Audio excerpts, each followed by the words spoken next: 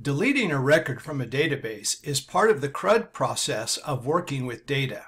However, unlike a word processor, there is no undo.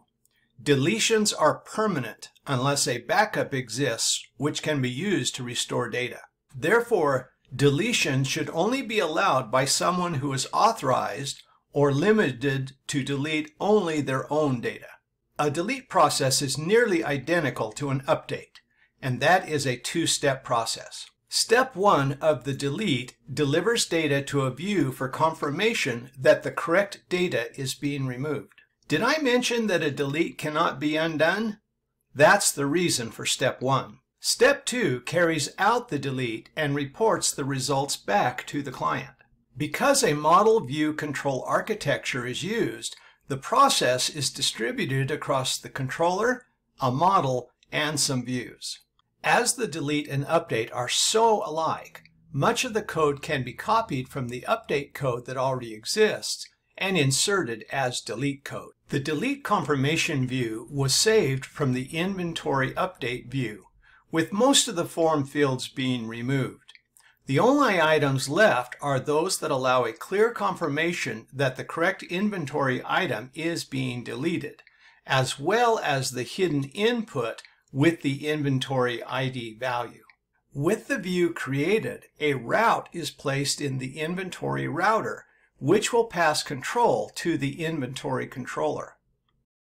Within the controller, a handler function is used to build the needed data for the confirmation view and to deliver that view. A second handler function will be used to carry out the delete in step 2.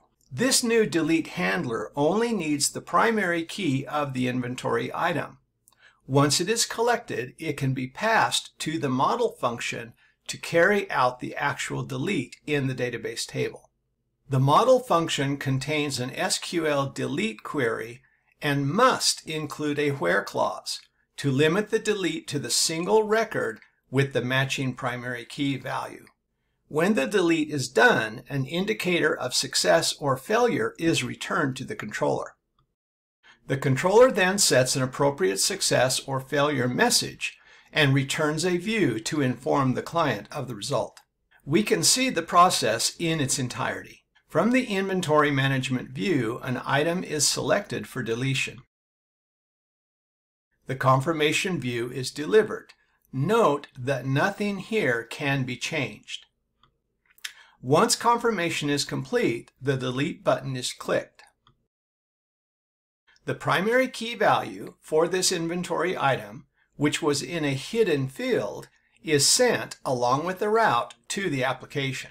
It is ultimately collected by the controller and passed to the model. The delete is attempted and the response is returned to the controller. The controller then sets the needed message and the view is returned to the browser. If successful, the item should no longer be accessible via the navigation items and should no longer be found in the inventory table of the database. A warning for new database users. An interesting phenomenon happens as deletions occur.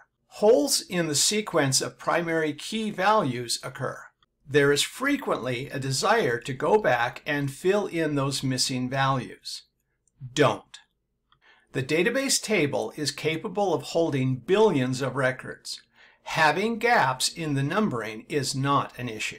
That's it. If you can code an update process, you can code a delete process. The similarities between these processes is very strong.